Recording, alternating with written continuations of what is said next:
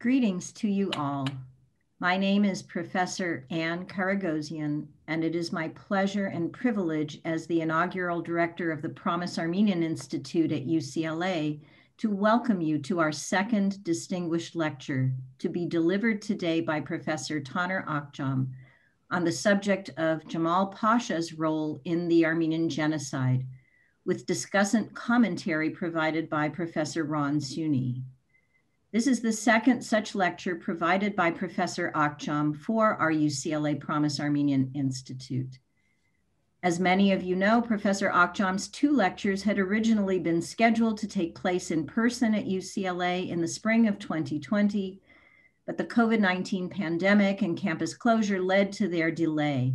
We are absolutely delighted, however, that Professor Akçam has again agreed to provide his second distinguished lecture to us via the Zoom platform. And because of this, we are able to reach so many more of you from around the world with this lecture, which is also being recorded for future viewing. As with his earlier lecture, today, Professor Akçam's distinguished lecture pertains to one of the darkest periods in Armenian history, that of the Armenian Genocide in the first part of the 20th century. The Armenian Genocide is widely documented by historians and is now recognized by numerous countries around the world, including both houses of the US Congress, and recently it has been categorized as such by the US Library of Congress. Yet the genocide is still vigorously denied by the successor to the Ottoman Empire, today's Republic of Turkey. Some might say, why remember events from over 100 years ago? Can't you put the past behind you?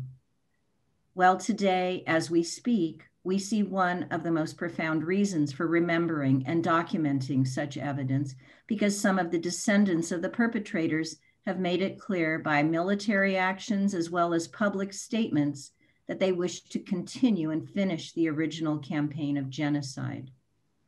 Today's lecture is one part of the UCLA Promise Armenian Institute's response to the current events pertaining to the war for survival of Nagorno-Karabakh or Artsakh, that is, perspectives on the planning and execution of the Armenian genocide from the early 20th century.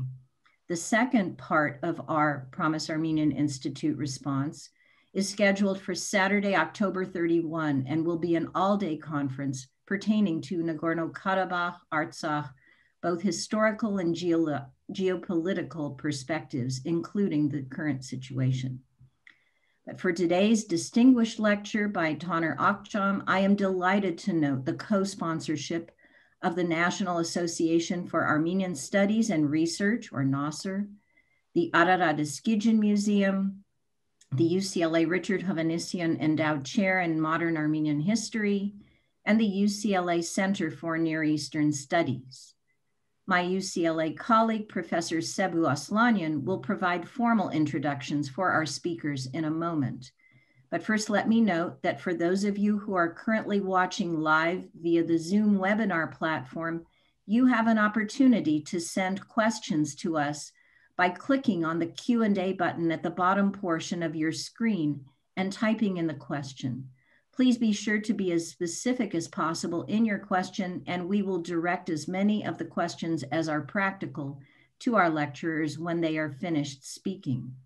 We anticipate that this lecture itself will take around an hour and that the discussant commentary will take around 15 minutes, after which we will begin the formal Q&A session.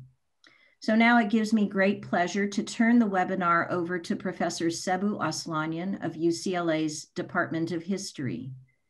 Professor Aslanyan is the inaugural director of the Armenian Studies Center within the UCLA Promise Armenian Institute, and he has been the holder of the Richard Hovhannissian Endowed Chair in Modern Armenian History since 2012. He is the author of From the Indian Ocean to the Mediterranean, the Global Trade Networks of Armenian Merchants from New Julfa, as well as numerous scholarly articles pertaining to early modern and modern Armenian history. Cemal, I'll now turn this over to you. Thank you very much, Anne, for that wonderful introduction. and welcome everyone. I am Sebu David Alstanian, Professor of History and the holder of the Richard Ovanesian Chair of Modern Armenian History at UCLA.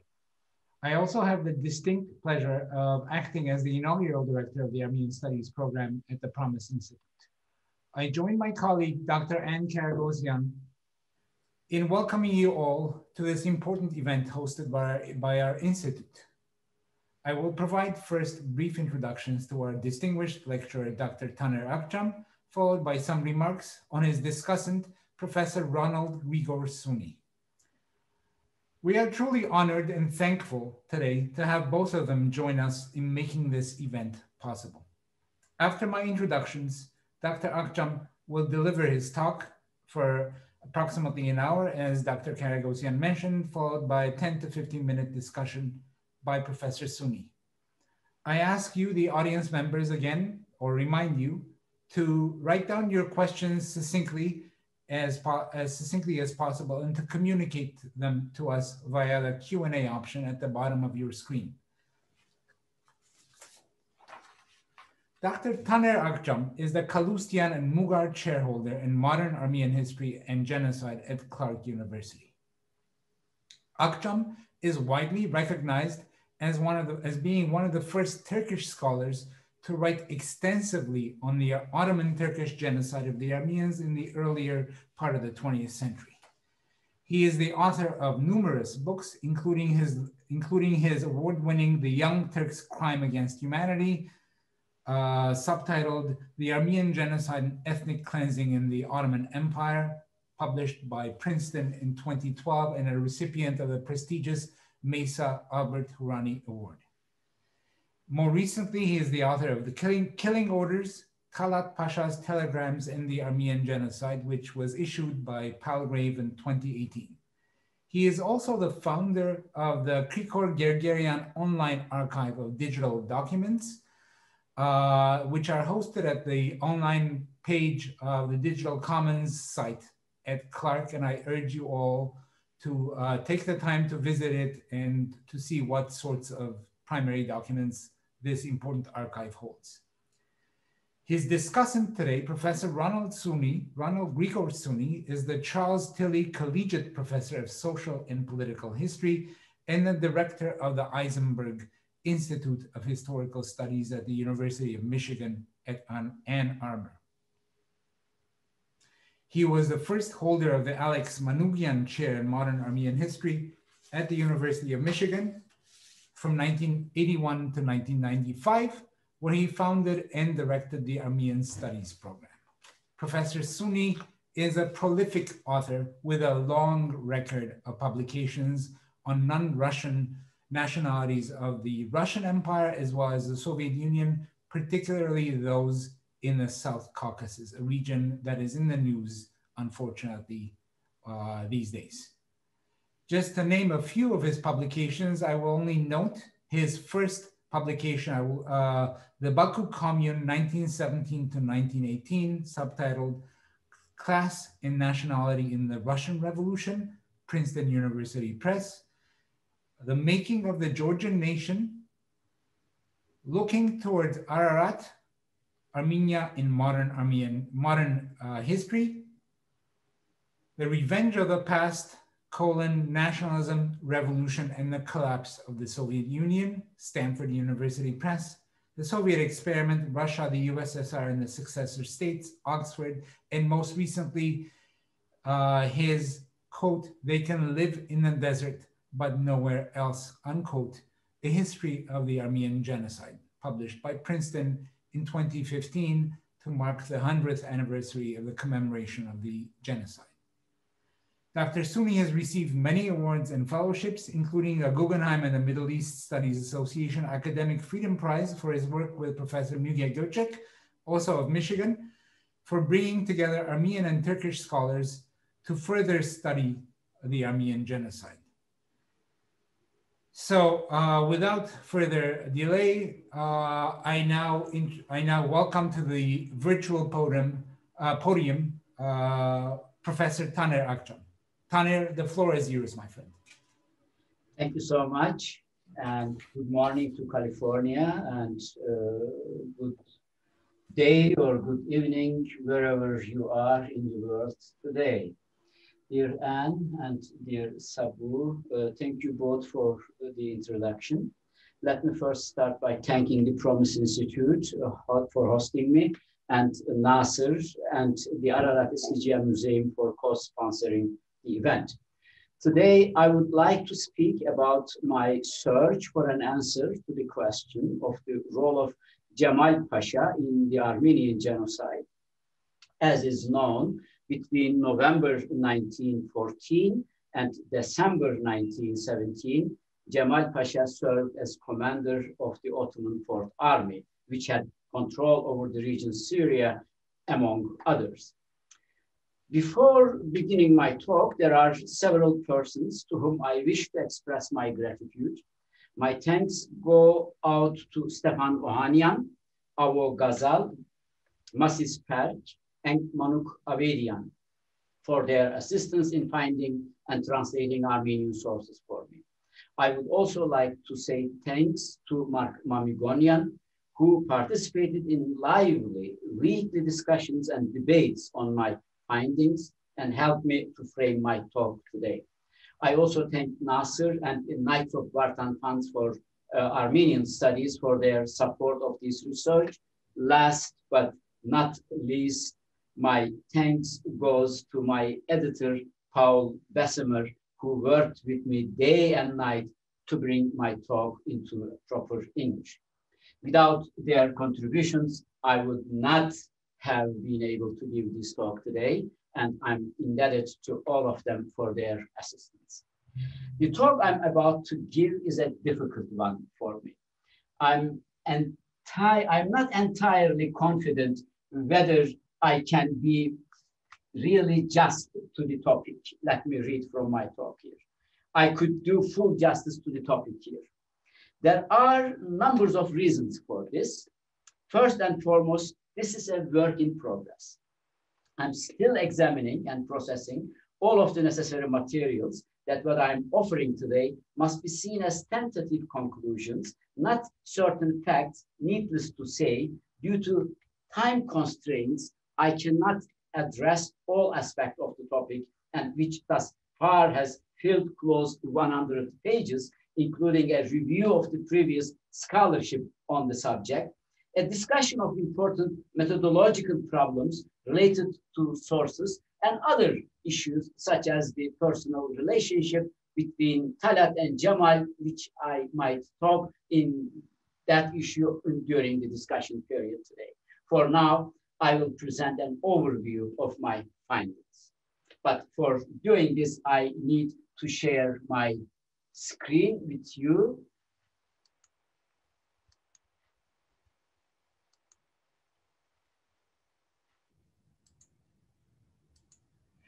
So before maybe going on the topic, I would like to read this code, because these codes are just the contrary what I'm going to refer here. One is the Aaron Aronson's. He was the founder of the Nili secret organization among the Jews, worked with British in 1917-18, and his report to British government 1916 was very interesting actually, and he says on Cemal, on his return trip from Istanbul to Jerusalem, the extra train of the satrap Cemal was often stopped by Armenian delegation who spontaneously, writer makes, this is the Aaron Aronson, makes bold to say this again was a farce, arranged to fool those simple-minded Occidentals. This is how he summarizes actually Cemal's policy. So let me. The existing historiography on the Cemal Pasha's work, those doing work on Cemal Pasha up to now can be placed into two opposing groups. At one end are the academic who embrace the official history, These are this scholar here that I made a couple of names here. These scholars see no daylight between Istanbul, central government, I mean with Istanbul, and or Talat, and Cemal Pasha in regard to Armenian policy. Both Istanbul and Cemal Pasha struggled with the myriad difficulties posed by the war in resettling the Armenians in the new region. At the other end of the spectrum are the critical historians, nearly all of whom see clear differences between Cemal Pasha's policies towards the Armenians and those of the Istanbul government. Although opinions diverge as to the extent or the reasons for these differences, there are even a few who characterize Cemal Pasha as some sort of humanitarian resistance fighter who opposed the central government by secretly working with Germans and or with secret Armenian underground organizations. Certainly, there are exceptions that do not fit neatly into either group. I, for example, argue that there was no meaningful divergence between the Armenian policies of Istanbul and Cemal Pasha. On the contrary, in this sense, at least my assessment of Cemal Pasha ironically stands closer to those denialists who embrace the Turkish regime's official version of history. Talha Çiçek is the other example, even though he's very close to Turkish denialist position, but he also sees a clear difference between Cemal's and Istanbul policies. Cemal in Armenian survivor accounts. Throughout my research, I discovered several legends. There are so many stories and legends in the Armenian sources concerning Cemal Pasha's role, and they are quite revealing. Here I will refer only two of them. One, Cemal had an Armenian wet nurse as a child, and this is the reason for his kindly attitude towards the Armenian, it is said in the legend. And another tale is that when the order came from Istanbul to not allow even one stray dog to remain standing, with the intent clearly meaning to truly eliminate the Armenian population there, Cemal cleverly evaded the order's intent by following its instructions literally and ordering that the street dogs of Syria be killed and the Armenians spared. To the Armenians under his care, he said, "Simply change your names and take an appropriately Muslim ones. I will then send a cable to Istanbul saying that no Armenians remained here. They are all converted to Islam. There are none left to kill." There are other records in Armenian sources, for example, memoirs, diaries, articles on Cemal Pasha. Patriarch Zaven, well known among Armenians, Patriarch Ormanian from Jerusalem, and the Catholicos Sahak from Sis. They all mentioned but they all spoke in positive terms about Cemal and claimed that he didn't allow killing Armenians within his jurisdiction. There are diaries, several of them. I'll give you here one example of Bahram Dadrian, for instance, wrote that the Armenian youth in Syria were being conscripted in the army, but they were subsequently given permission to return their homes. So here is Bahram's entry in the diary on April 16, 1916. The moment the news of our arrival spread through the village, all of the Armenians left their houses and caves, assembled in the little square across from our house, and praised the name of Cemal Pasha with bravos and wishes that he might live a long life. So I have to underline, this is a diary, not a memoir afterwards. Some articles written by Armenian language portray Cemal as saving Armenians. For example, Kevork Hintlian, who claims that he interviewed more than 200 persons in Jerusalem and its environs before writing this article, writes that within the area under Cemal's control as Fourth Army commander, not a single massacre was ever recorded. the Armenians were resettled in Syrian cities, Homs, Hama, Damascus, or Jordan on Cemal's own initiative. It's also important, Cemal's own initiative. Cemal also ensured that the transfer of a number of religious dignitaries to Jerusalem, chief among them the Catholicos Sahak. So it was Cemal's initiative to settle Sahak in Jerusalem. Among other good works attributed to Cemal Pasha in these memoirs, articles, and diaries are the opening of special orphanages for Armenian children. This is the Antura, the famous one in Beirut, and mass official conversion of Armenians to Islam in order to save Armenians from massacre. Cemal Pasha in Turkish sources.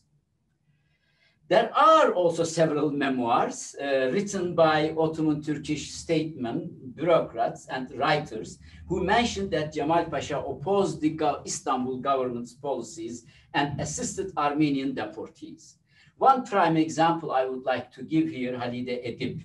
You may have heard her name, the famous feminist Turkish intellectual, and she writes, the Armenian world seemed to consider Cemal Pasha as a God sent, and the woman showed me handkerchiefs with his pictures which they carried around their neck. There is a whole procession of miserable Armenians. This is from a letter. This is not from her memoir. In 1917, she writes these lines to the finance minister Javit in Istanbul. There is a whole processions of miserable Armenians who swear in the name of Allah and on the glorious head of Cemal Pasha, who has bestowed upon them the right so simply live here. The Armenians say to me, we have awaited your arrival in Syria for 2 sleepless months. Do something for us. In the world, we only love Cemal Pasha and you. And after Talat's assassination in Berlin, Enver Pasha's uncle, he was also a general, Halil Pasha, warned Cemal that he might be the next to be targeted by Armenians to be killed. Cemal responded by saying, ah, come now, dear Halil, why should they kill me? Everyone knows of the assistance I gave the Armenians in Syria. So, in order to complete the picture, it is necessary to give a couple examples from the accounts of various German officers and diplomats who served with Cemal Pasha or in the region. In December 1915, German Ambassador Metternich informs his superiors that there was indeed a disagreement between Cemal Pasha and the government in Istanbul regarding the Armenians, and that Cemal was among those Turks who were ashamed of these policies. Instead of deporting them, the Armenians, to their Zor in Syrian desert, Metternich reports Cemal had succeeded in settling the Armenians deportees in the environs of Aleppo and in returning to Armenian railroad workers to their job, as well as putting Armenian artisans to work for army. Kress von Kressenstein, a German colonel who served as staff officer in Cemal's retinue, wrote following on Cemal after Cemal's assassination in 1922. Cemal, quote, Cemal saved the lives of thousands of Armenians and ordered his own grain silos opened, even at the cost of hurting his own military. So Cemal opened the silos, even hurting the Turkish military in order to feed the deportees. He organized sanitation services all along the Armenian deportation route. Along with orphanages, he established old age stations to care for the elderly and for medical care. Cemal proved that he possessed chivalrous and human sentiment. So these are some quotes from the existing literature, German, Armenian sources, and Turkish sources on Cemal. So my central thesis is against this current. Contrary to this rosy picture of Cemal presented in the aforementioned sources, based on Ottoman documents, I argue that rather than the friend of Armenians, Cemal Pasha actually played a central role in organizing and coordinating the second phase of Armenian genocide, and was one of those responsible for the realization of the government's annihilation policies. Not only can we not claim that there were great differences in policy of execution between Cemal and Istanbul government, we can also state that it would be far more accurate to assert near complete coordination in this matter. In certain instances, Cemal even had more radical policy suggestions than the Ottoman government, to the point that government felt compelled to moderate his approach, emptying Armenian supply lines, army supply lines of Armenians, or deporting Marash Armenians, and so on. I'll give you a couple other examples. There were, of course, some disagreement or debates or differences between central government and the military authorities in Syria. These were clashes between military's calculation to win the war and the government's ideological preferences to exterminate Armenians. In the end, and just like during the Holocaust, when similar clashes took place, it was the ideological preferences that were given greater weight. So, as I hope to make clear, I'm claiming that the picture of Cemal Pasha found in the Ottoman archive is markedly different than that found in some of German diplomatic reports, or especially in some of the recollections of Armenian survivors.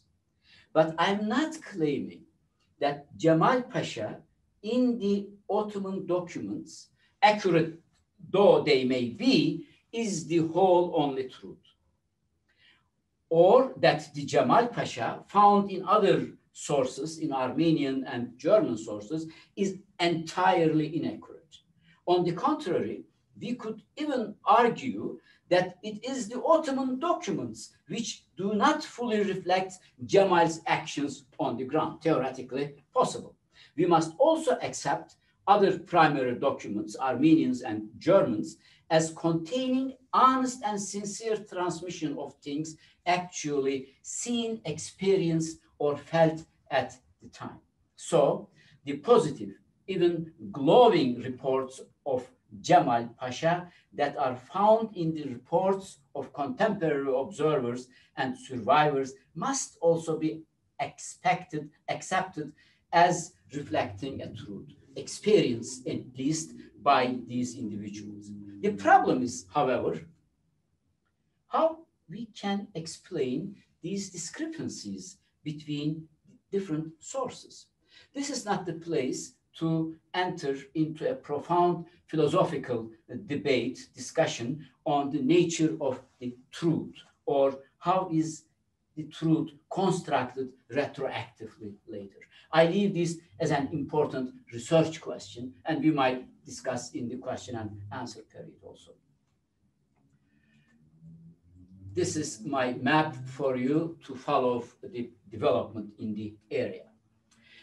In order to understand Cemal Pasha's role in the Armenian genocide, it is necessary to first be aware of the main characteristic of the second phase of Armenian genocide. The first phase concluded within the removal of the great majority of the Armenian population from the entire Anatolia. And during this phase, the province of Syria was used simply as a dumping ground for surviving deportees without any systematic policy as to what to do with them once they arrived. The second phase was the process of further deportation and massacre of the larger than expected numbers of Armenian deportees who had managed to reach Syria.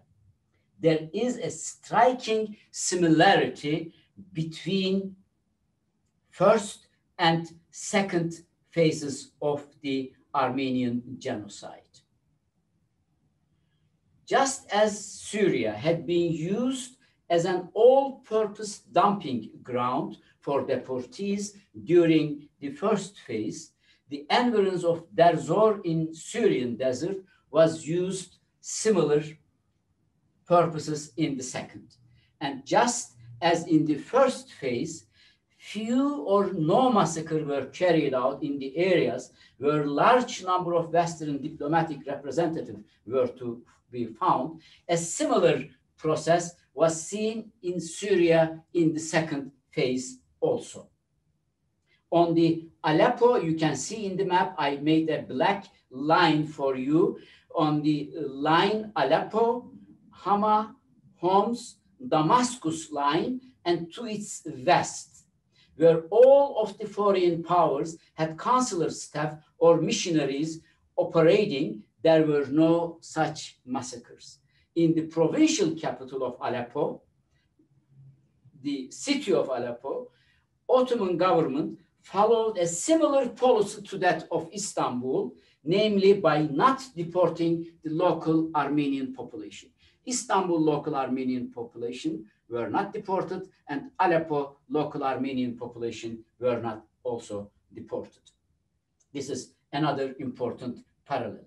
Only foreign Armenians in Istanbul and in Aleppo who had survived the trek to Syria also would be subjected to further deportation and massacre. There are several other similarities between these two phases. Just as there was the mass arrest of Armenian, largely secular intellectual class in Istanbul on April 24, 1915, a similar symbolic blow was the removal and deportation of the religious leadership in the second. The policies implemented in Anatolia in the first phase, such as the exemption from deportation of artisans whose skills were deemed essential, some Catholic and Protestant Armenians, and the families of conscripts, as long as their numbers did not exceed 5 to 10% regulation of the local Muslim population, forced conversion to Islam, and the assimilation of orphaned Armenian children by placing them in orphanages and Muslim homes, were all repeated in Syria, exactly replica. So without knowing this parallel between the first phase and second phase, without knowing the general climate in Syria, which these were taking place, Cemal Pasha's role cannot be understood. This is my central argument. Şükrü Kaya, the guy, head of the Directorate of Tribal and Refugee Settlement, was tasked with the matter of organizing the second phase of genocide. Local administrators were asked to come to Aleppo for a meeting and get the directives from Şükrü. I will give you a very short glimpse from Ottoman materials, how they organized the early phase of October, November. So the first meeting with local leaders would be held on October 1st, 1915. The first decision in Syria was that the foreign Armenians that crowding on the streets of Aleppo were to be removed from the city. We don't know the exact day, but sometimes between October 7th and 12th, Şükrü and Cemal Pasha met and they discussed the affair, related to second phase. Cemal Pasha suggested at that meeting not only emptying the city of Aleppo of Armenians, but also the Armenians along the Pozantı. This is the city of Pozantı. I hope you can see Pozantı all the way down to Aleppo. So this was Cemal's suggestion. The Armenians along the Pozantı-Aleppo railroads and also Armenian road workers should be deported. For Cemal, the presence of such a great number of densely packed Armenians was both a health risk and security risk for the Ottoman army in the region.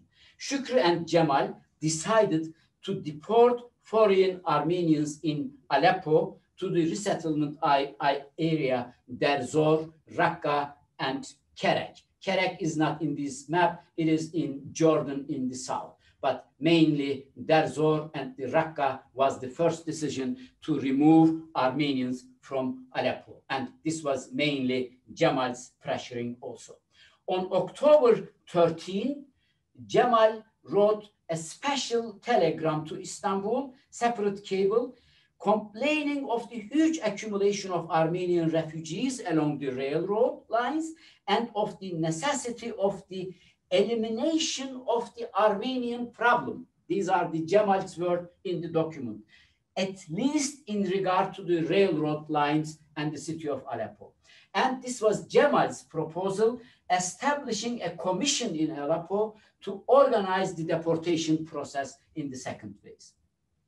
On October 26, Şükrü met with 4th Army commanders, not only with Cemal, with other commanders also, where it was decided that the Armenians would be resettled in the province of Syria in numbers not to exceed 10% of the population. And here, to make you very clear, to understand this, in Ottoman map, as you see, Syria is another province. The center of the Syrian province was the Damascus, and Aleppo was the another province according to Ottoman administrative system. So the Cemal and Şükrü decided to settle Armenians in Syria area with 10% population. And per Cemal Pasha's request, new, more appropriate persons were appointed and sent to the Aleppo. Mustafa Abdülhalik Renda as governor, Abdullahat Nuri as director of the deportation affairs, they came to Aleppo. And the director general of security for Istanbul, Ismail Canpolat Bey, he also came to Aleppo for a special meeting with Cemal Pasha. On November 8, this is a very crucial date we have to keep in mind. On November 8, 1915, there was a crucial meeting under the supervision of Cemal with the participation of individuals that I mentioned. Şükrü, Abdullahat Nuri, Mustafa Abdülhalik, Ismail Canpolat, and Cemal Pasha. They all came together and they made certain important decisions. And their decisions include 7 articles. And these 7 articles was sent to Istanbul as a decision of the meeting in Aleppo. One of the major issues, Cemal was pressuring to deport the railroad workers from the railroad line, but this was not accepted by War Ministry. Enver opposed this argument. And Armenian being used for road construction, according to Cemal, were to be dismissed, but it was not accepted by the War Ministry. And after this decision, 8 November, Mustafa Abdülhalik, the governor of Aleppo, was declared primarily responsible for all the deportation operations, and Cemal had to give the service to him, and the Şükrü was recalled to Istanbul. What I presented here is only really a very small glimpse of the documents from the archive. And they clearly show us that there was a fundamental coordination and consultation between those department units responsible for both the deportations and killings. The harmony and not the conflict of the multi-headed decision-making process is really striking.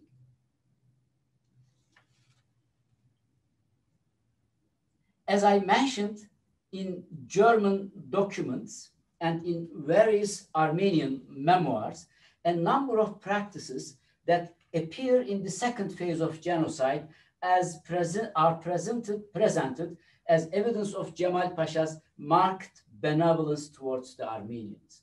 If we look into the Ottoman materials, we will see an image just the opposite to claim.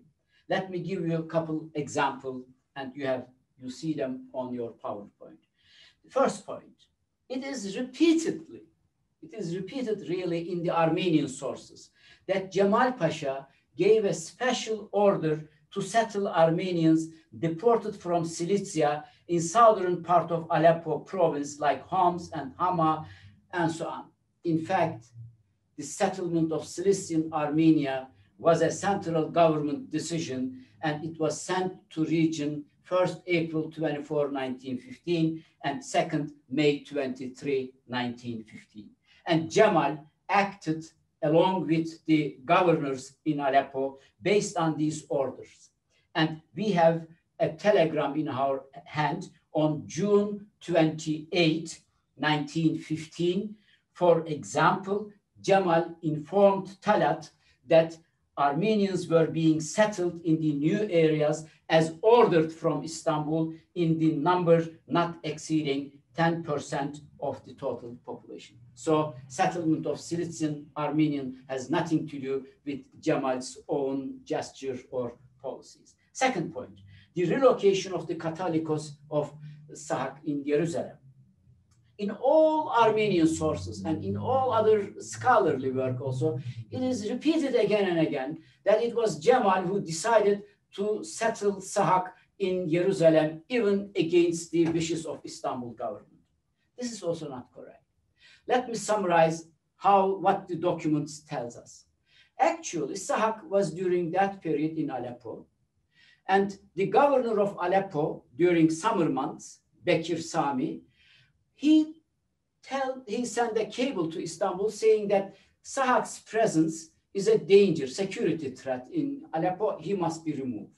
Cemal agreed with that decision, but there was no reaction from Istanbul. When Shukri came to Aleppo in October 1915, Shukri wrote a telegram asking Istanbul to remove Sahak because it will create a security problem, a security risk.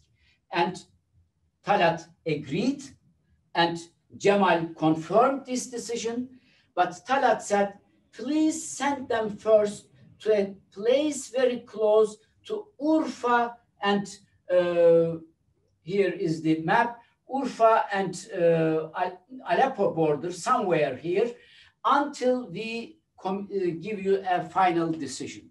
And Shukri made the suggestion again, saying that let's move Armenian to the Münbiç, this is the city, but we should not keep Sahak in Münbiç, we should send Sahak in Jerusalem. And this was the decision based on Shukri's suggestion, and Talat confirmed the decision, and they gave the job to transfer this decision to Sahak to Cemal Pasha.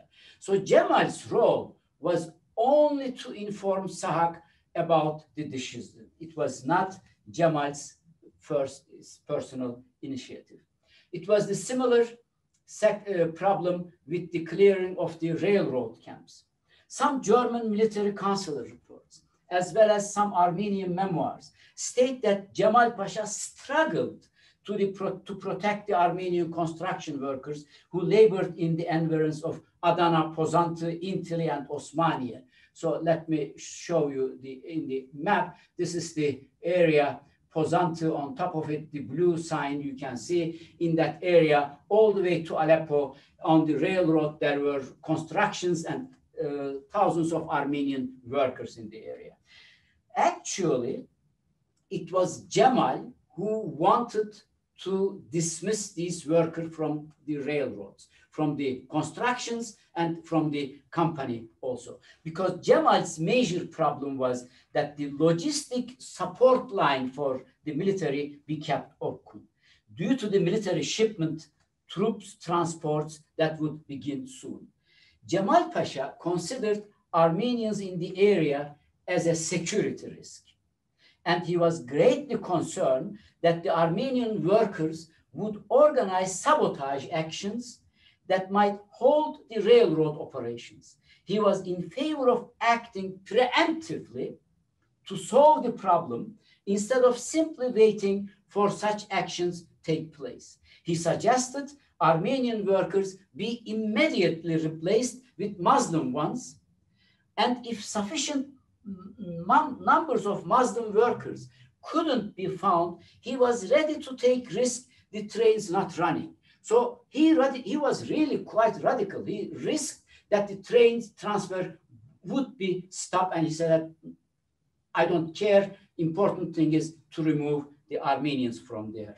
And on October 10th, 1915, Shukri informed Istanbul, and there was a lot of back and forth between Istanbul and Aleppo. And at the end, the Enver Pasha, the governor, the war minister, because of German pressure, disagreed with Cemal's proposal to remove the Armenian workers from the railroad, and against Cemal's will, Ottoman government decided to allow 300 Armenian workers in the 300 Armenian workers remain in the area. But in a very short period of time, because of several reasons, the number of Armenians increased to 7,000. And Talat asked Cemal, saying, hey, Cemal Pasha, we gave you permission only for 300. There is 7,000 people there reported Armenian workers. And Cemal responded immediately. I heard the remorse also. I immediately opened an inquiry, and I will start immediately deportation of the railroad workers on the area. But the deportation of railroad workers continued until 1916 May, when Adana governor was the Cevdet, the previous one governor.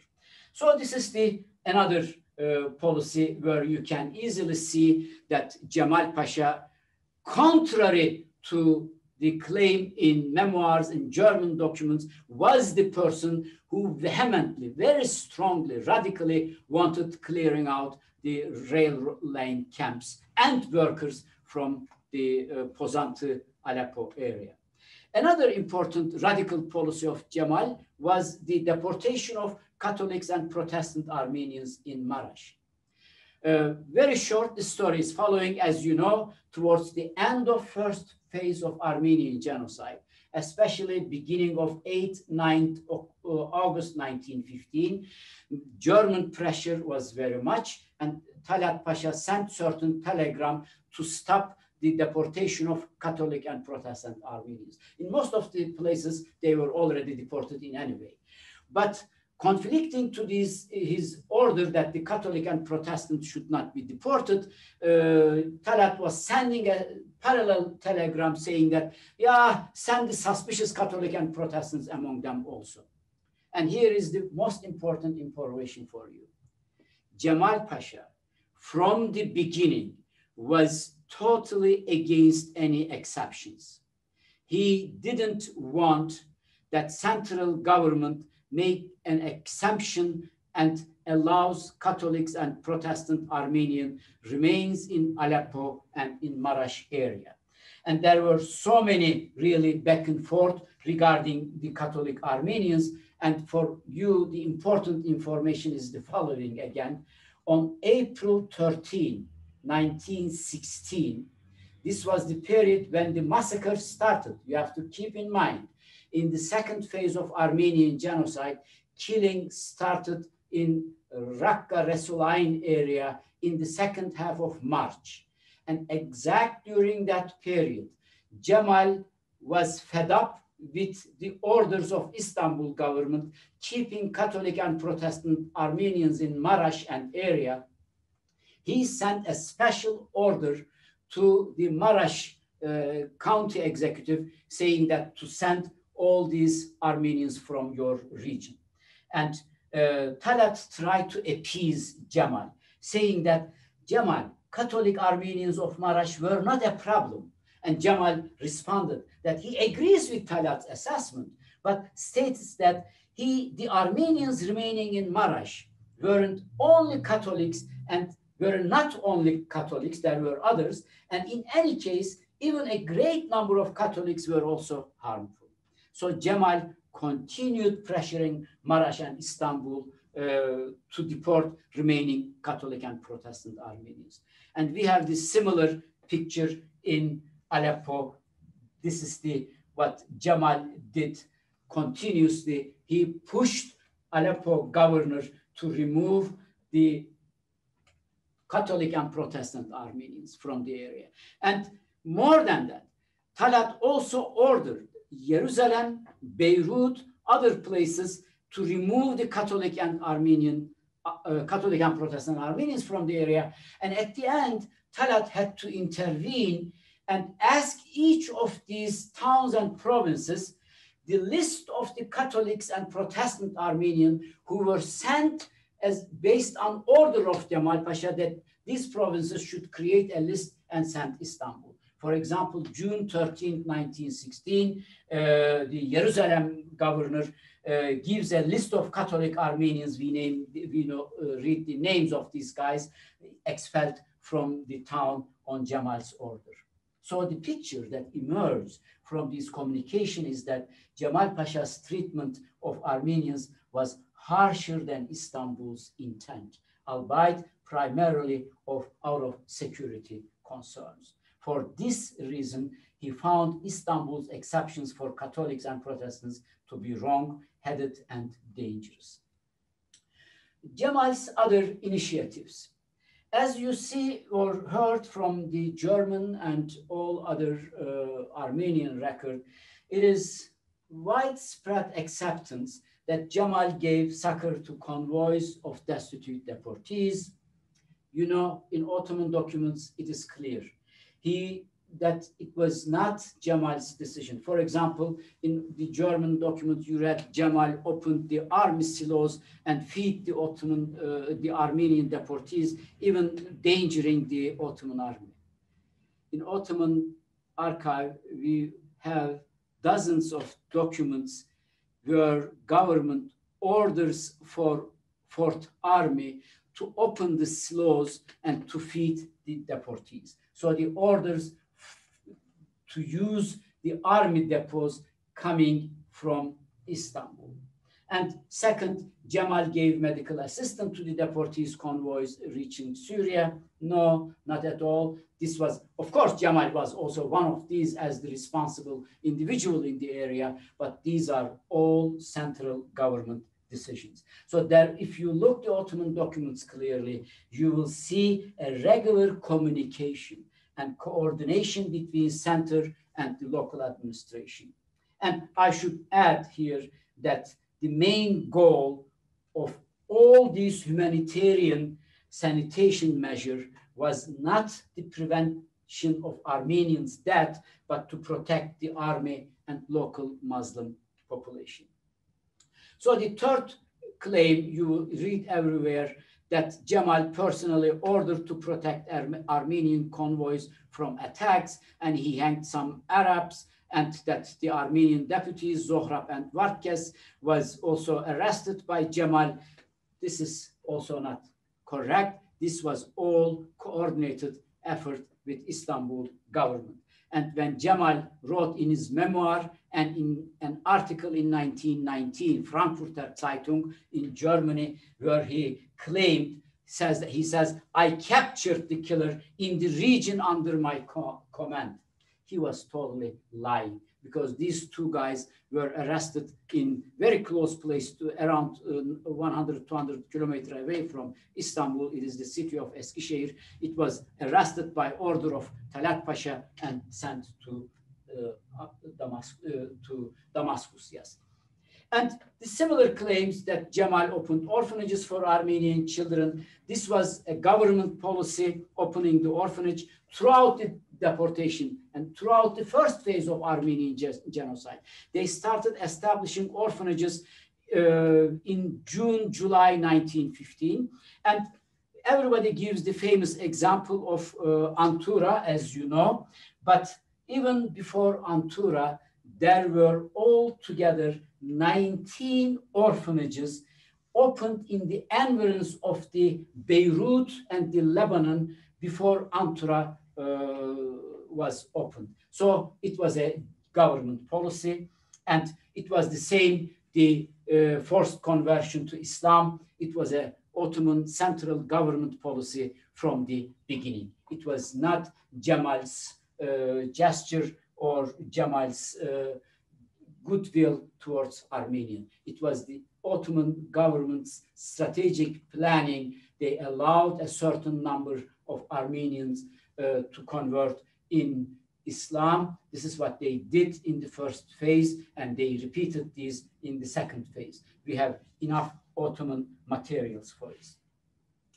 One of the last point, what was Cemal's active role during this period?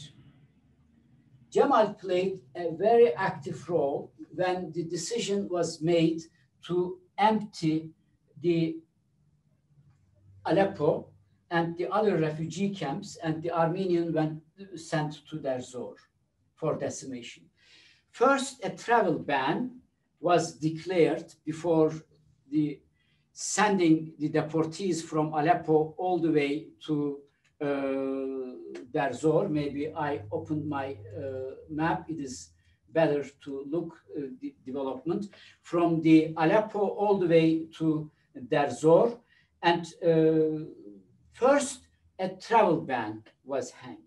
And it was Cemal Pasha first declared this travel ban February 2nd, 1916. And it was extended by Talat Pasha February 13th, 1916. And foreign aid was a serious problem. There was already an Armenian underground organization. Humanitarian aid was given to Armenian deportees, and it was a serious problem. And on February 1916, an order was issued that the aid, any aid to Armenians would be considered as a punishable act, and not only Ottoman employees, but foreigners also would be court-martialed. Cemal was the watchdog of this operation. And Cemal pressured American consular officials in Young and Jackie Johnson in Damascus, in Aleppo, to stop organizing relief aid and complain to Istanbul about the activities of these consuls. Based on Cemal's constant pressure, the Ottoman government asked Morgenthau to remove these consuls from office. And the last important point that Cemal played a role was the threatening German officials who took photos of destitute convoys and or dead bodies, and Cemal threatened them that he's going to court-martial to these German officials. And here is the Cemal's order to Germans. The photographs and the negatives, along with all copies, be turned over to the military police station within 48 hours. Those not surrendering the photographs in their possession shall be arrested, tried and punished for the crime of taking unauthorized photographs in a war zone. So this was again from Cemal. Last point. One of the telegraphic message is used as proof of Cemal's humanitarian concern for the Armenian and his opposition to their extermination. This is the German document.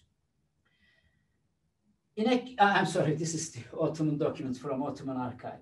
In a cable, 2nd October 1915, the governor of Syria, Hulusi Bey, informed Talat in Istanbul that Hulusi, the governor, had received 2 separate cables from Cemal on September 30th and October 1st, in which Cemal warned that if the Armenians arriving in Syria were not resettled in an orderly fashion, a large part of them would perish, and that humanity would not record with this with high regard. This is the line you can see in the archive also.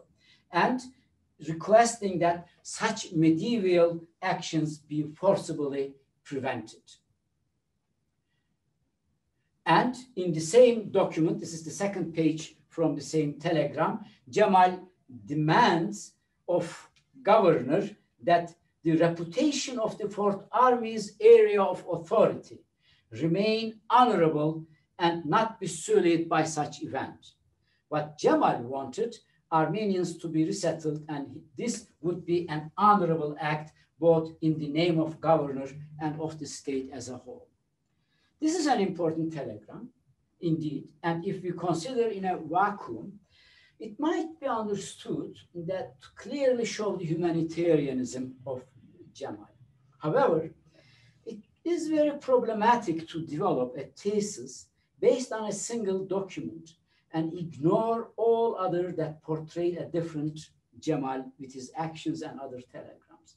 Instead of simply taking this document at face value, we should consider this telegram along with Cemal's threatening letters to German officials, or his feverish attempt to empty Aleppo and the railroad workers, or to pressure Istanbul, forced to remove the American consuls because of their relief aid to deportees, or to send Marash Armenians to Derzor to extermination, or Armenians from Aleppo, Catholic and Protestant Armenian from Aleppo. We should put in the context. Finally, and most importantly, we must really put these in the context of other Ottoman documents. Here is my point. We should emphasize that it was a common practice. The Ottoman civilian and military officials had standard wording in many of their communications about measures to protect Armenian convoys, to distribute food and provide sanitation needs, etc. This deception was an important structural characteristic of the Armenian genocide. Here an example for you. I put a telegram of Talat Pasha on August 29, 1915. Talat sends a cable to all provinces, Ottoman provinces, saying that the Armenian policy had been solved. There is no need to sully the honor of the nation or the government with excessive cruelties. The similarities between Talat's and Cemal's sentences are striking. What Talat had stated for the entire country, the nation's honor should be saved, Cemal was saying for the Syria. And Talat saying actually more in that telegram. He was saying also that the boldness, he was referring to a massacre in Ankara region and saying the boldness of the people and gendarmes on duty in committing rape and robbery, in pursuing their inflaming animalistic feelings has caused greatest distress and concern of central government. After this, he says, Talat, the government demanded that all Armenians be protected from all manner of assault and robbery.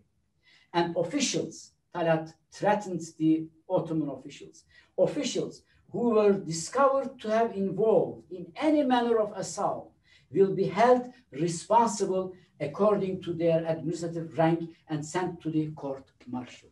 So, to accept as authentic the utterances of Cemal to Hulusi, while simultaneously rejecting those written by Talat, is a position that doesn't stand up logical scrutiny. The most important question to ask is why Talat and Cemal use this kind of language in their communication. We might discuss this in the question and answer period, but let me give you one important context, a good clue for this. After sending this telegram on August 29, 1915, Talat took this telegram, the original of telegram, to German embassy and to show as evidence that the ultimate aim of Ottoman government only to resettle Armenians, and exactly at the same day, August 13th, Cemal, when Talat was visiting German embassy in Istanbul, Talat meeting with the chief of the German Secret Service operative in Damascus, and Cemal was handing over similar telegram to him to show that the Ottoman government policy was only to resettle the Armenian. So this indicates a perfect coordination between Talat and Cemal. Thank you for listening.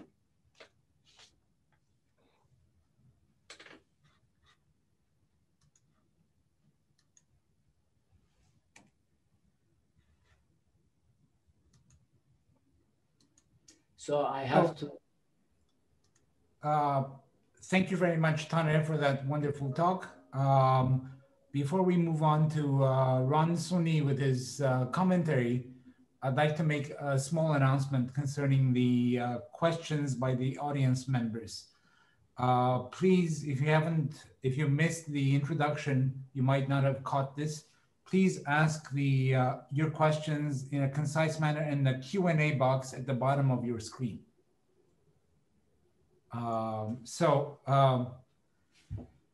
Now I invite Professor Ronald Suni to make his comments. Thank you, Sebu. Thank you, Taner. Thank you, Anne. Thank everybody.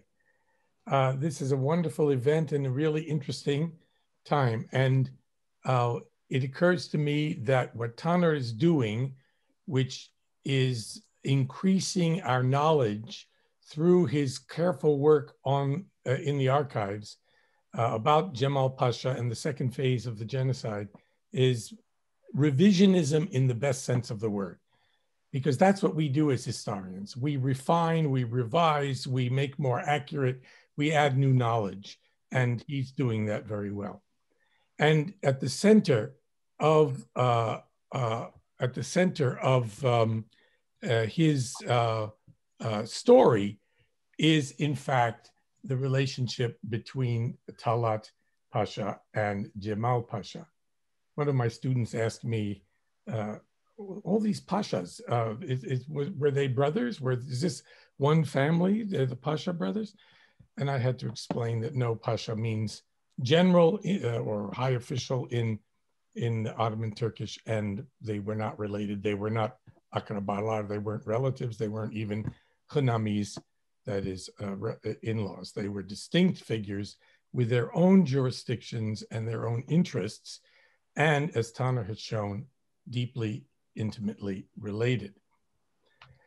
Taner starts appropriately by placing his findings within the historiographical debates between those who have argued that Cemal Pasha protected Armenians and those who claim he carried out ittihadist genocidal policies. Taner begins by showing that there is no correlation in the historiographical field between the two sides on the genocide debate, that is, at one extreme, denialists, and those who argue that 1915 was a genocide. And the views on the other side held by historians on Cemal. So there is no matchup between these things. For instance, Hilmar Kaiser, who recognizes the genocide, actually argues that Cemal was a nice fellow when it came to Armenians, and goes as far as to claim that the one person I'm quoting here who saved most Armenians in World War I was nobody other than Cemal Pasha. Whereas Turkish historian Tahal Çiçek, who is a denialist, in fact argues that there was a divergence between Istanbul and Cemal. I'm quoting again, Cemal did not aim at the Turkification or Islamization of the deported Armenian community, as generally claimed in the existing literature. His actions were mainly an attempt to shape the conduct of the Armenians in the interest of Ottoman unity. So other scholars who have seen a difference between the ferocity of Istanbul toward the Armenians and the moderation, as they thought was occurring, of Cemal Pasha include people as distinguished as Vahakin Dadrian, Raymond Kevakian, Vahed Tashjan, Hans Lucas Gieser, who has written the major Western biography of Talat Pasha, Bedros Der Matosyan, Umit Kurt, a student of Taner's, and myself. So that's pretty good company to be in, actually. But apparently we were wrong. the views that there were significant differences between Cemal Pasha's policies and treatment of the Armenians and those of the central government in Istanbul are also collaborated or corroborated by numerous memoirs by Armenians who suffered in the genocide and survived either in Ottoman orphanages or by luck or their own tenacity. And if that weren't enough, as Taner points out, there were Turkish memoirs like those of Halide Edip Adevar, Ali Fuad Eldem, and Fali Rifki Atay. And in this example, Halide Edip, for instance, writes, Cemal Pasha in Syria had taken a protective attitude toward the Armenians settled there. They were not to be molested in any way in the lands under his control. German consuls as well are also sort of support this view that there was a distinction between Talat and Cemal, Istanbul and Aleppo. Even the architects of the genocide, Talat himself and Dr. Nazim, as well as Cemal in his memoirs, believe that Cemal provided assistance to the Armenians. That's a lot of evidence there, but that's the landscape, the historiographical landscape, the frame within which Taner makes his case.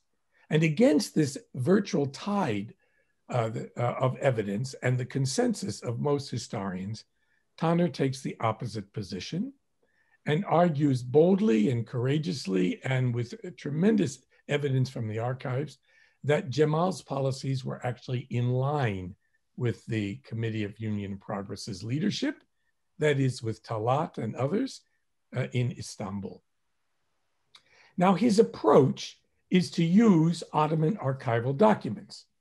And historians in general consider that archival documents are the ultimate source, that they talk to us in a way, and they are to be considered the most authoritative sources. And from his investigations in the archives, Taner finds that Cemal Pasha, I'm quoting here, actually played a central role in organizing and coordinating the second phase of the Armenian genocide, and was one of those responsible for the realization of the government's nihilistic policies. Not only can we not claim, he goes on, that there's no great difference either in policy or in its execution between Cemal Pasha and the Istanbul government, it would be far more accurate to assert near complete coordination in this matter. Now that's, unquote, that's pretty categorical. Indeed, he will say that Cemal in some ways was more genocidal, more eliminationist than even Talat Pasha. What Taner is attempting to do in this lecture, it seems to me, is extraordinarily important. As I mentioned, I think even courageous. He's swimming upstream, but he's doing it forcefully and with a tremendous reserve of evidence. He wants to give us a rounded, more complex picture of Cemal and the second phase of the genocide, which is probably the least well-studied period of the genocide. That is the period after the mass killings and deportations from Anatolia, when Armenian survivors then were living in the deserts, in the towns and deserts of Syria, and underwent further deportations, conversions, and massacres. So let me discuss what I think are the major findings in Taner's essay and lecture, and how we might usefully think about them, and in some ways ask for more, or see some critical points that should be better explained. So Taner shows similarities between what happened in Anatolia and what is going to go on in the second phase. And he shows with that beautiful black line that there were few or no massacres carried out either in Anatolia, think about Western Anatolia, Izmir and Istanbul and other places, where there were Western diplomatic representations. And the same was true in Syria as well. On the western part of that black line, Armenians were not massacred. They occurred to the east. That's a really interesting finding. He shows again, secondly, that in the discussions that went on among the young Turks about how to treat Catholic and Protestant Armenians, Cemal Pasha showed himself more radical than the Istanbul government. Now, you remember that in the Ottoman Empire, your identity was largely a religious identity. So you belonged to a millet, the Ermeni milleti or the Yahudi milleti or the Rum milleti or whatever, and it was religion primarily that gave you that identity. So when Armenians or others converted to Catholicism or Protestantism, they actually had to move into other millets which were formed for them. And so there was a debate about whether you treat these people according to what had been the standard Ottoman identification, which is religion, or whether you think of them in some other way. This is a really interesting question that should be examined further in terms of ethnicity, or what was popular at the time, race, the idea of some kind of racial, cultural, or biological identification. And Cemal seems to have been ready to act more forcefully against Protestant and Catholic Armenians. I think Taner shows that pretty well, than Talat and Istanbul.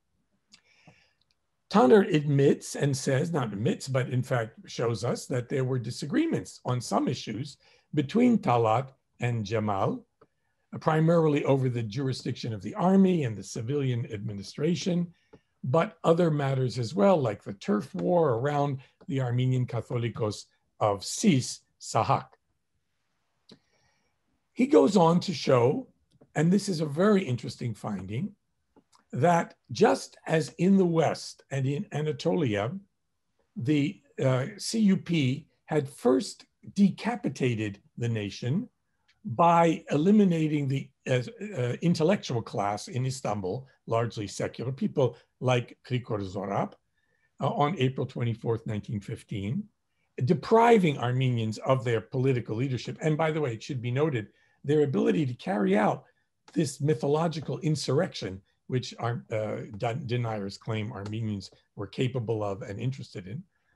The same or a similar thing happens in Syria in the second phase, but there, since the secular elite has largely been decimated or eliminated, there it's the removal and deportation of the religious leadership, the last elite left to the Armenians of that area.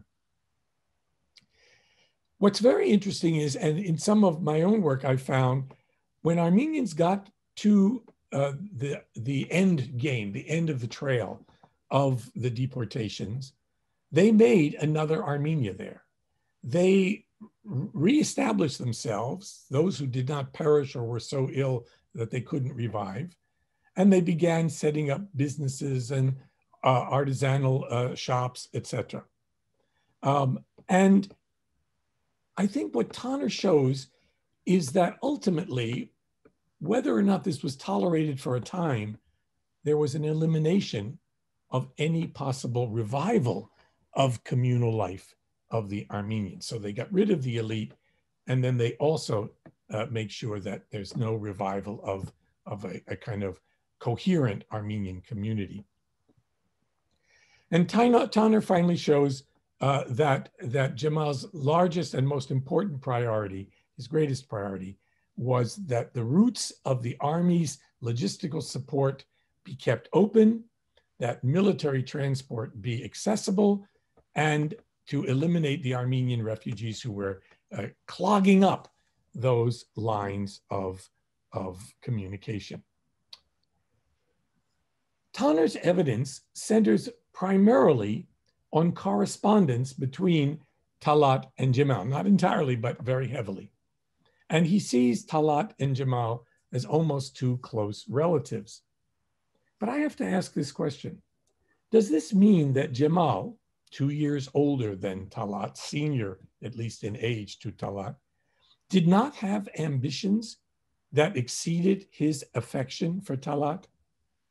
If his orders were seen to contradict Istanbul's directive, as he was accused of, by the way, by the district governor of Jerusalem, if in fact there were real contradictions in the telegrams that he sent, that would have been a serious defection or a serious challenge to Istanbul.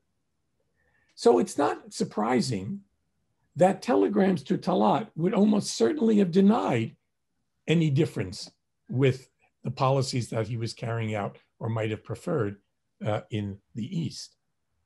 Taner has been very good in his work to show how deceptive, how contradictory, how in disguising the language of the telegrams were, and he did that in the end of his talk as well. Natalie Zeman Davis, a wonderful historian of medieval Europe, wrote a wonderful book called Fiction in the Archives. And the thesis of Zeman Davis's work is that that archives, of course, are created by people for certain purposes. And the documents in there are conceived and written in languages with rhetorical tricks that serve certain purposes.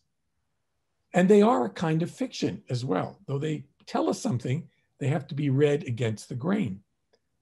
And these kinds of archival documents have to also be read very carefully to see what's being hidden, what face is being shown, and how much that covers up other ambitions, other intentions, other strategic aims of the actors far away from Istanbul. While one can really doubt, it seems to me, the expressions of love and sincerity and see them as dissimulation, it's very hard to suspect as insincere expressions of anger or accusation of deception. And there are instances where Cemal is upset and complains about accusations made by Talat and Istanbul against him. In other words, I would take those expressions of the difference of anger, accusations, of complaints much more seriously than these rhetorical flourishes of love and sincerity and seeming agreement. A wider picture, indeed, if we put these stories and correspondences in context and show what was actually carried out and at what rate it was carried out, and then how it was characterized, we might see that the differences, nuanced as they might be, are actually real and have to be taken into consideration. There's a real important political science idea called the principal-agent problem. Principals, that is the boss, the higher ups, in this case, Istanbul, have a lot of trouble controlling agents out there far away in the provinces. And isn't there possibilities, and can we find evidence that in fact Talat as principal and Cemal as agent, in fact, did not agree on all things? And Talat says that was true, but not so much as the Armenians. So these are my questions. I'm worried if there's not a kind of elaborate cover-up that's going on, not only to convince Germans and Austrian allies that the Armenian policy was limited to deportation and relocation, not to mass murder, but also even between these leaders. Talat in general has convinced me that the more romantic views that Cemal opposed the genocide or was less cruel than Talat no longer can be upheld.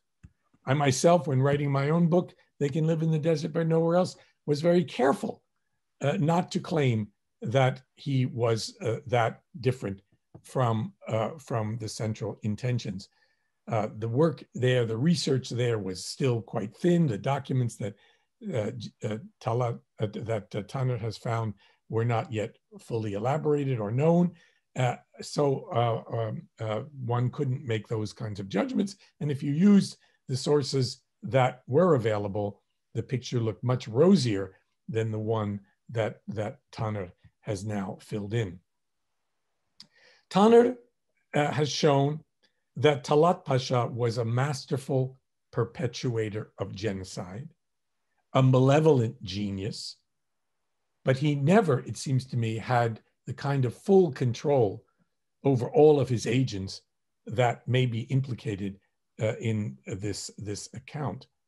Because I'll agree that Cemal also is a perpetrator of genocide, also a malevolent genius, but he may have had his own views, and they were distinct.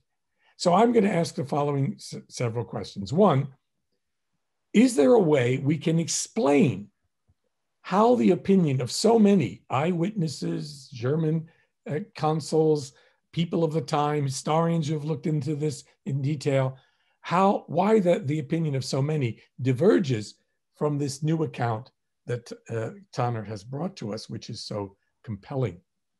Part of the answer, Taner supplies, is what I'll call his famous black line, because where there were European officials, as in Aleppo, Homs, and elsewhere, there were no massacres, or in Istanbul or in Izmir, while there were in the desert, like in places like Deir Zor.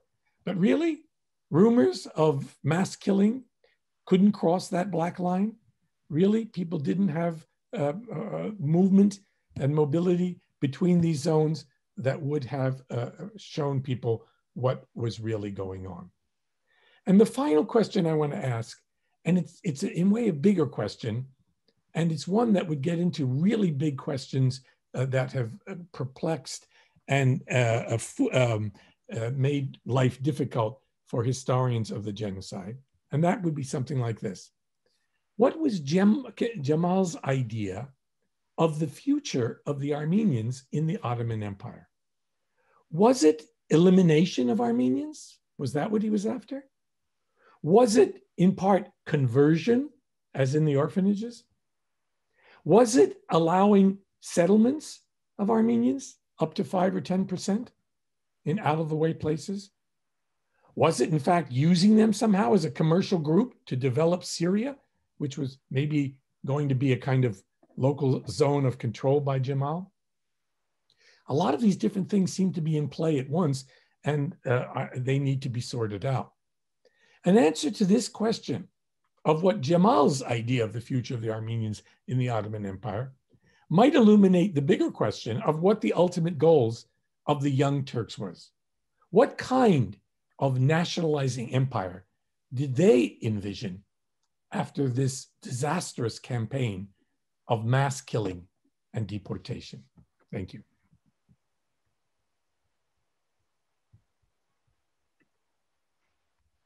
Thank you very much, Ron, for a wonderful summary and focus of on the lecture itself.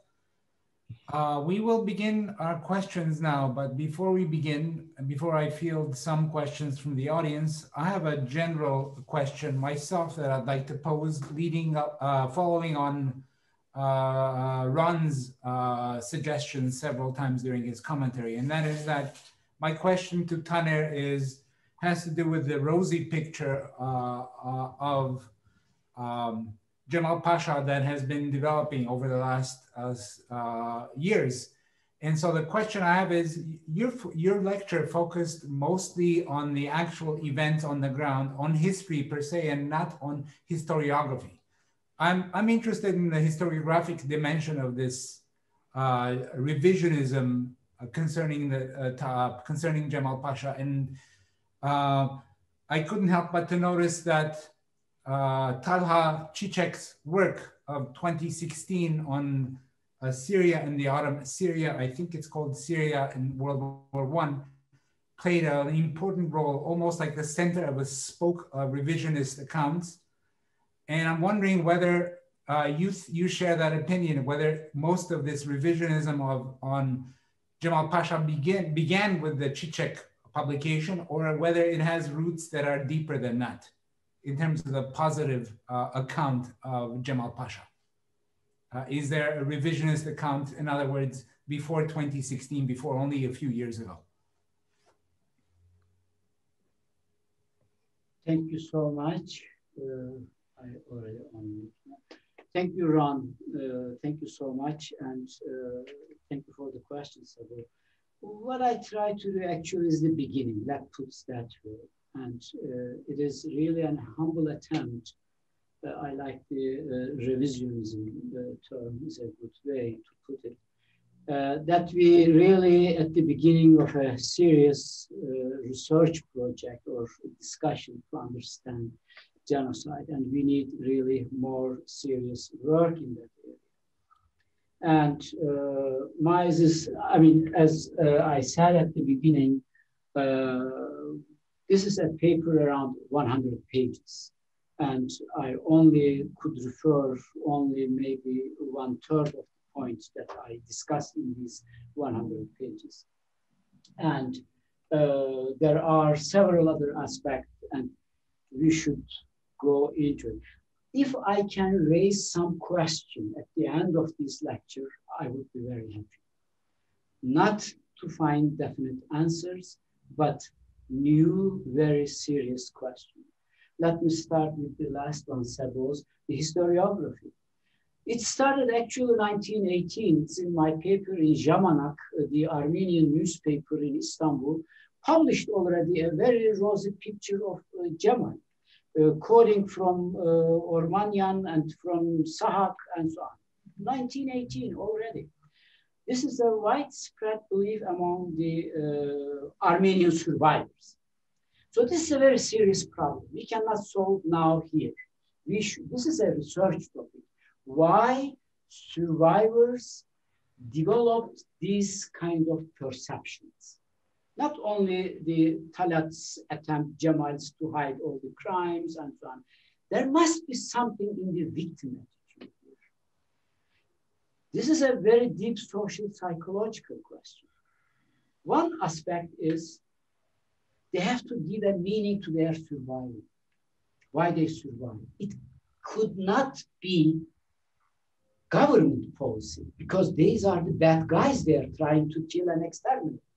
So they needed to give a meaning to their survival. If it's not the resistance, this is one way to give a meaning to the survival. If not, then you have to create certain stories that a good man among the perpetrators that can save your life. So this is very important point that we need really young scholar goes through the Armenian sources and look into them, how these necessity emerges, a different man to discover. But I have to warn ourselves. I picked, of course, for the topic, certain Armenian memoirs. If you read some memoirs from the Caucasus area, you have another Cemal picture. So there are also Armenian memoirs you can find that speaks not so highly about Cemal. Important thing is, without any prejudgment, we need young scholar with Armenian knowledge go and really search this topic. This is a very crucial issue, number one issue. Armenian knowledge is very crucial, and this hasn't been done yet. And what these Armenian, thanks God, most of this kind of literature I read, Holocaust, is very advanced. They already made this kind of discussions.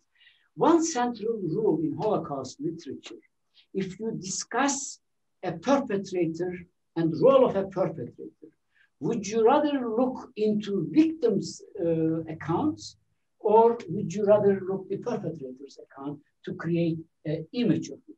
Christopher Browning, Paul Hilbert, they all ask this question. Christopher Browning, when he was in Israel, he spoke with a group of Jews, and the Jewish listener in this room criticized him, why you used only the German sources, why not the Jewish survivors?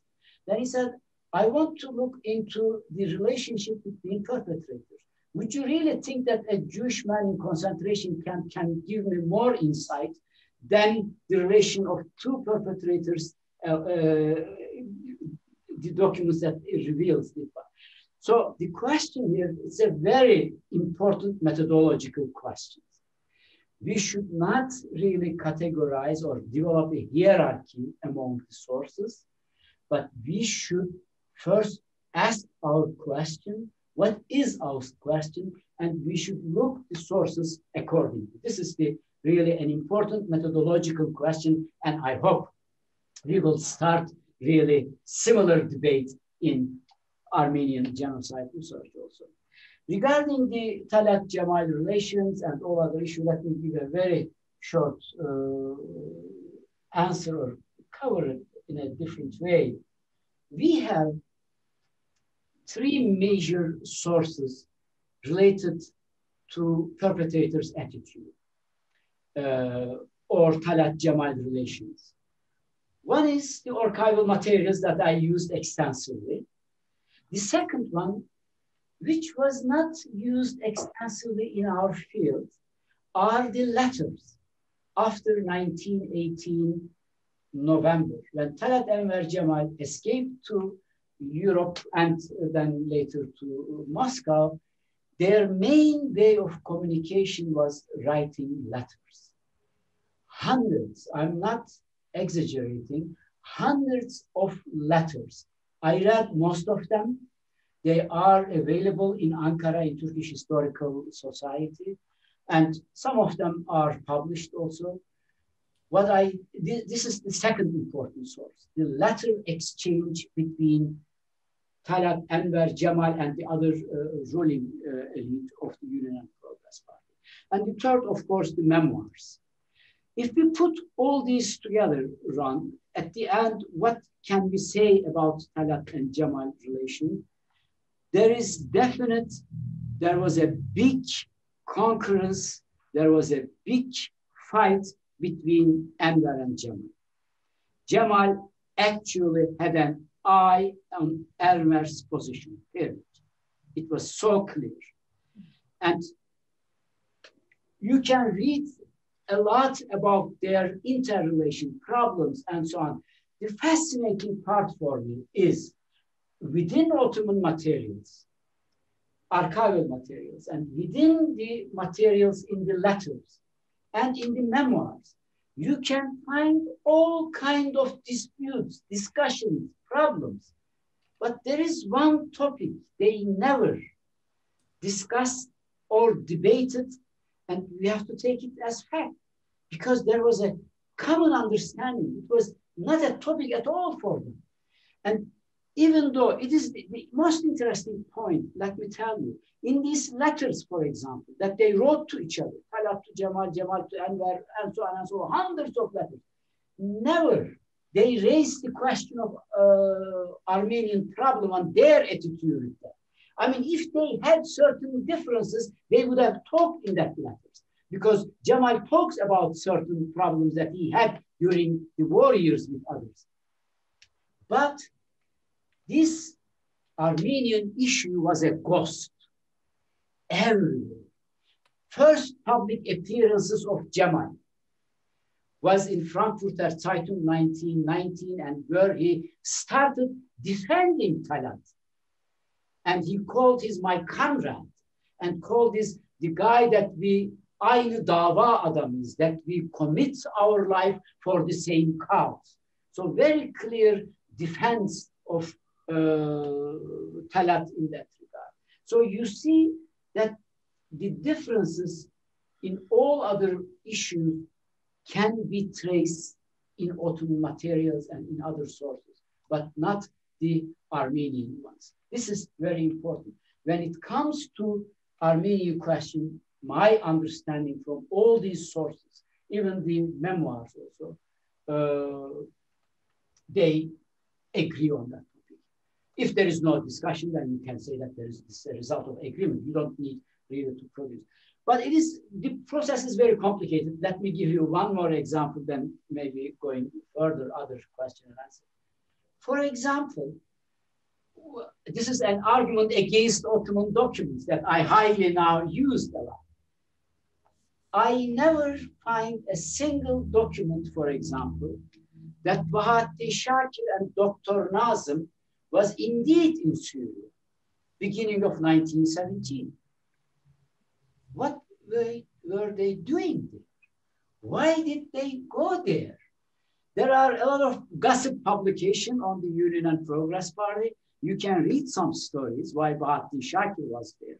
And I was really surprised reading in one memoir, this is the governor of the Aleppo, Mustafa Abdülhalik Renda. Maybe for the listener, it's a wonderful closing remark. There were 3 guys and dining in an evening. Bahattin Shakir, Abdullah Nuri, Mustafa Abdülhalik, and 3rd guy, Mustafa Kemal Atatürk. They were having nice conversation beginning of 1917 in Aleppo. So there are certain issues also excluded from the archival materials. And what is Cemal's overall vision?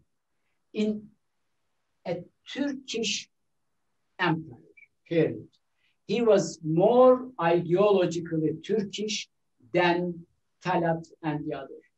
I made actually for this list talk, maybe there will be a question like that, on which points they fight with each other. And one of these points was the really problem of Turkification.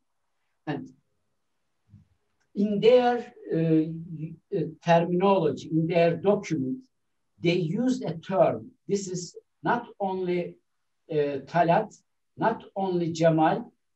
I discovered this in almost all other important really documents. I'm trying to find this term, how they use reducing the number of Armenians to a level that they cannot be considered as problem. This is the term, to make a harmful majority and harmless minority. Talat Çiçek uses this to extol Talat. But I'm sorry, to extol Cemal, saying that, you see Cemal saying, making harmless majority, harmless majority to a minority. This is the term Talat uses. This is the term Mustafa Abdülhalik Renda uses.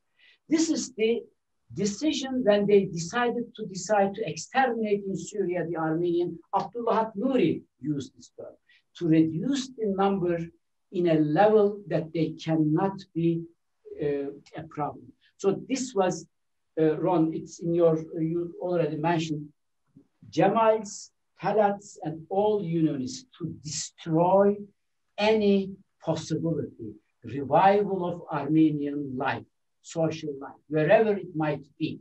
This was their main policy, and there was a total agreement on that. Great, thank you very much, Taner. We have actually a large number of questions for you, so we'll try to curate a few of them in the remaining time. Some of our questions have pertained to Cemal's role in advancing the genocide of Armenian Catholics and Armenian Protestants. Was that actually significantly different from the attitude toward Armenian Apostolic or Orthodox Christians? Were they viewed very differently, even if the execution of the actions against them occurred in different time periods? Perhaps you could elaborate on that. I mean, my answer is very short. It was Germany pressuring Talat. And as a political man in Istanbul, Talat had to make some concessions. They needed financial aid from Germany. They need military aid from Germany.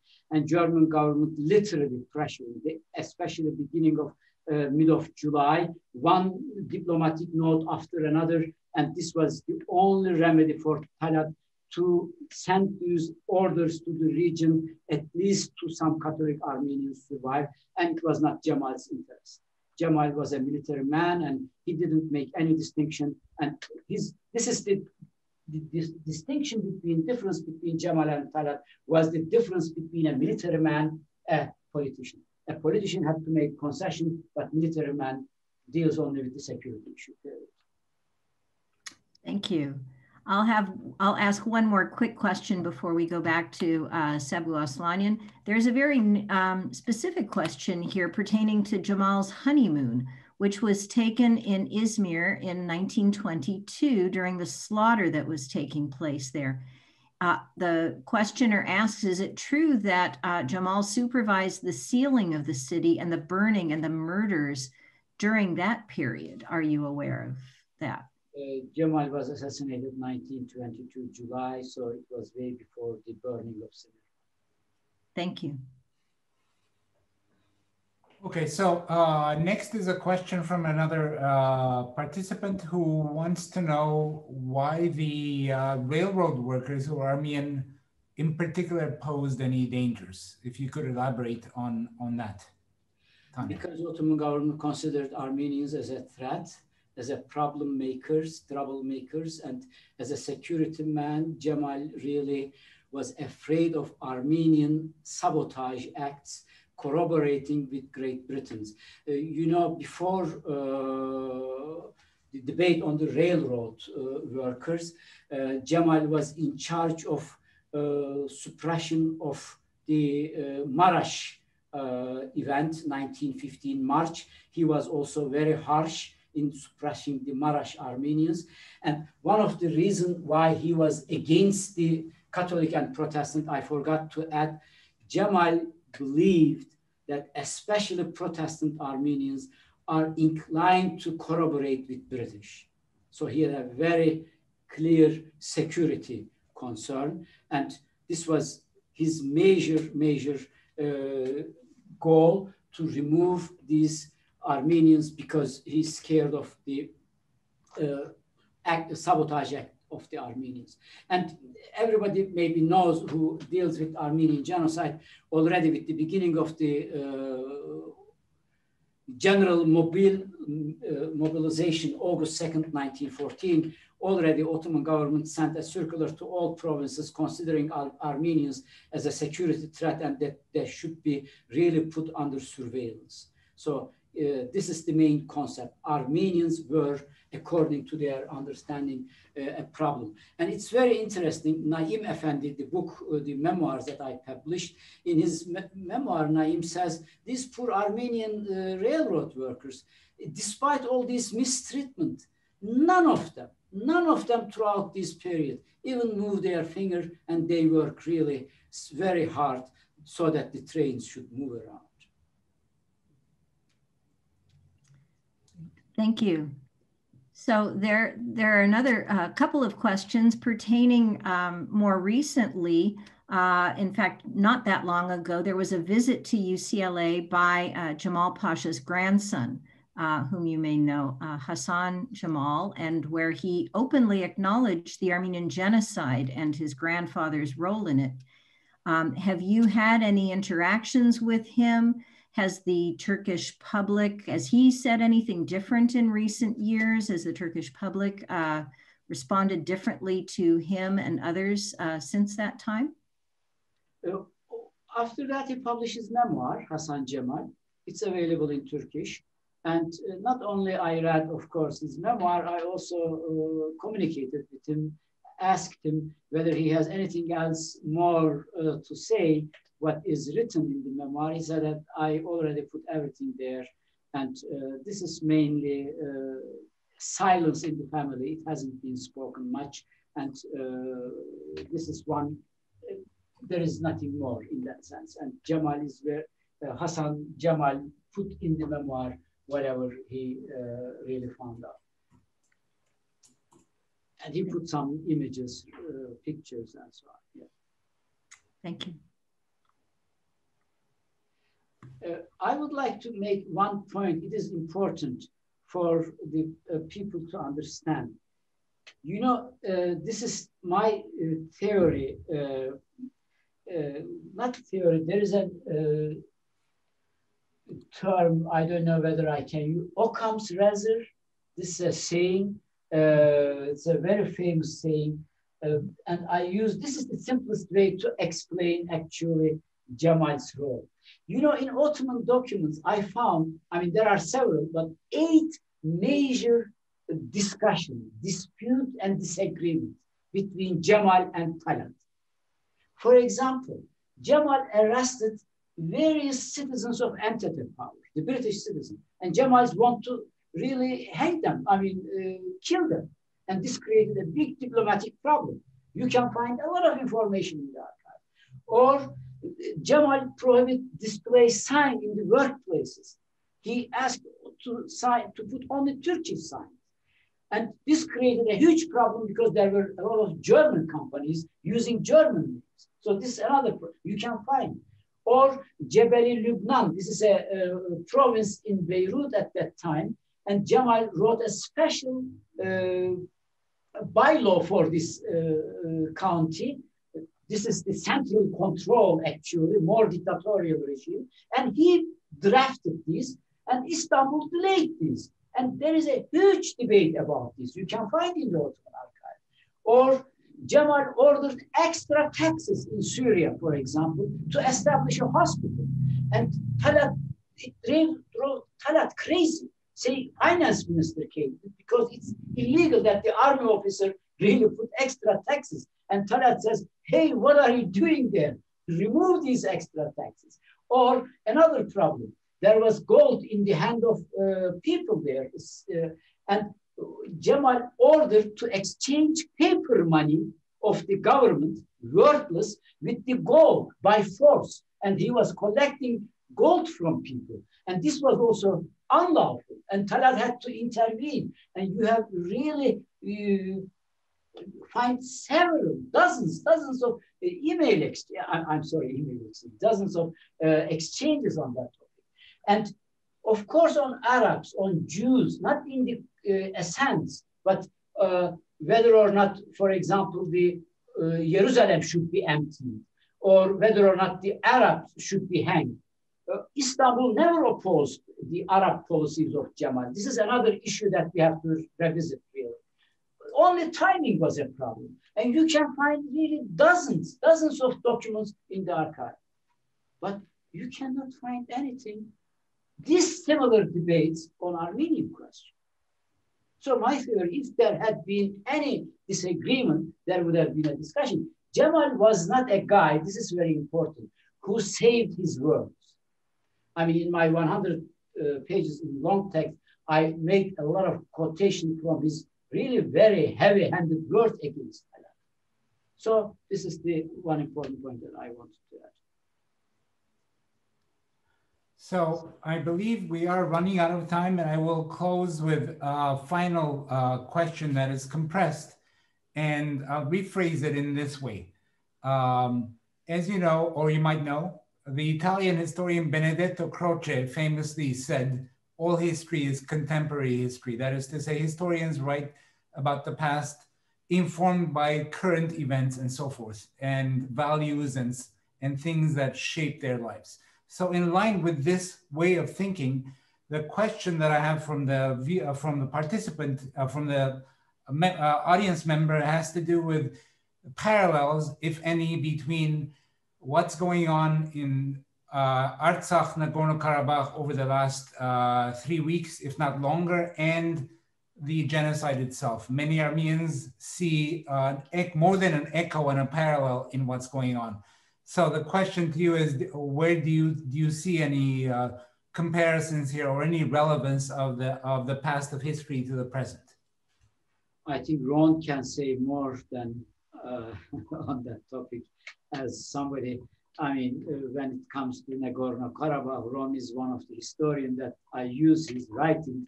So I can hardly really talk here as an expert. I always say, I mean, Girard Livaridian, Stefan Asturian, Ron Suni, and Richard Hovanesian. These are the guys, from them I learned something on Karabakh conflict. So I know my boundaries related to that part of the problem. So Ron can say more on that aspect, but definitely, at least there is one point: who can deny that Armenian people in Karabakh really view the entire conflict today through the prism of history?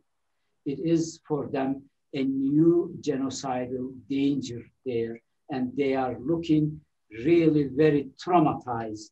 And one of the reasons Turkish denialism is one of the central problems that never made past the past, but the past is the present today, especially in Karabakh conflict. Thank you. Ron, you want to say a couple? Yeah, I'll follow that. I agree completely with Taner.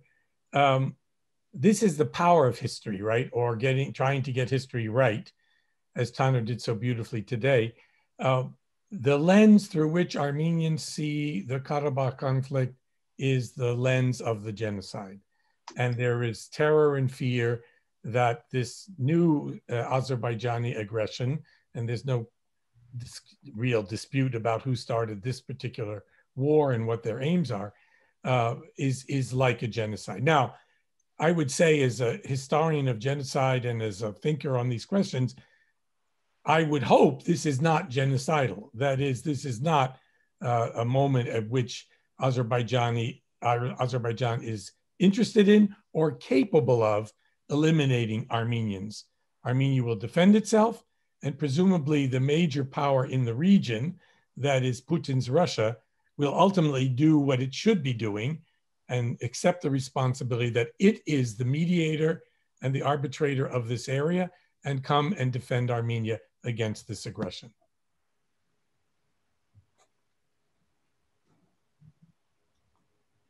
Great, thank you. Thank you both, Taner and Ron, for a very stimulating lecture and discussion. These are very important contributions to our understanding of the role that the leadership of the Young Turks, in particular Cemal Pasha, played in the planning and execution of the Armenian genocide. And it, as you have so eloquently stated, Ron, has given us very helpful insights into what is happening today.